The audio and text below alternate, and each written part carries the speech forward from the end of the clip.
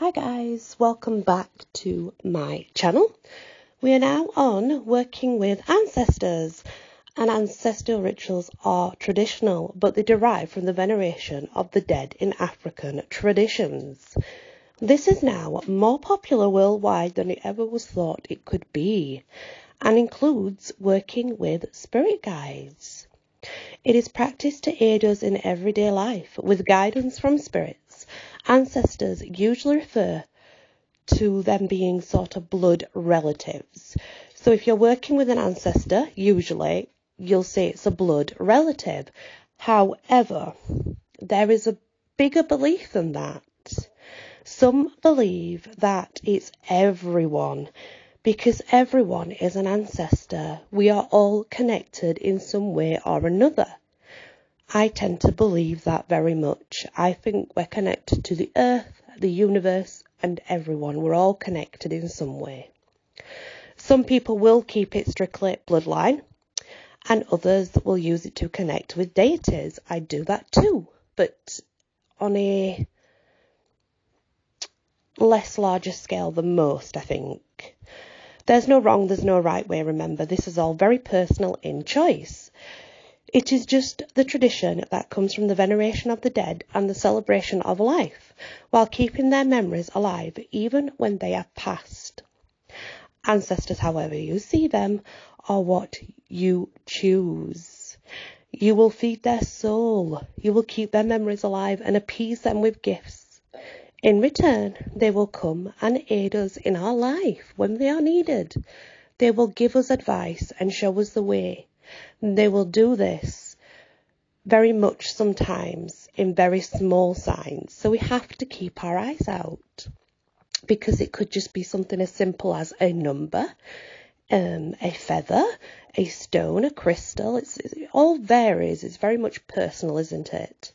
When doing ancestral rituals, you do not need to know the names, though you might think it was needed. You don't. In Hoodoo, the belief is that dead go on to ascend to another level, sometimes even another form. This means they can come through as animals, other beings, or just themselves. They will guide us every day. They will be there for us when we need them, and they can show this in small or large ways. So remember, it can actually just be an animal. It's us that miss the signs they are sending, and we do this a lot. We usually say, oh, that means nothing, or we don't take note, or we just shrug it off. If we didn't do that and actually took note, we may be surprised. Ancestors can grant such things as luck. They can go and curse others. They can bring us so much in our everyday lives. They have great powers, and they do wield the authority over our path, and the way that we are guided is through them. The spirits of the dead have all the emotions we do. It's very important to understand that if the person was bad in life, they're probably going to be bad in death. So remember to be careful who you're contacting. If you need to connect with a negative energy, preparations should be made beforehand. A murderer in life is still a murderer in death. Jinxes, hexes and curses, when graveyard dirt is used, it comes from that kind of grave. So harmful magic requires an harmful spirit, basically. And I know I'm saying harmful. I don't see it as harmful. I see it as just deserved. But what I'm saying is, if you want negative forces, you will have to connect with a negative energy. You know, there's negative, they're positive, they're both needed. Any positive spell work can come from kind ancestors to aid success in the spell. Ancestors can also aid us connecting to other realms and spiritual beings, connect us better with the earth and the universe. Root workers do not worship their ancestors, but they venerate them. This is a little different.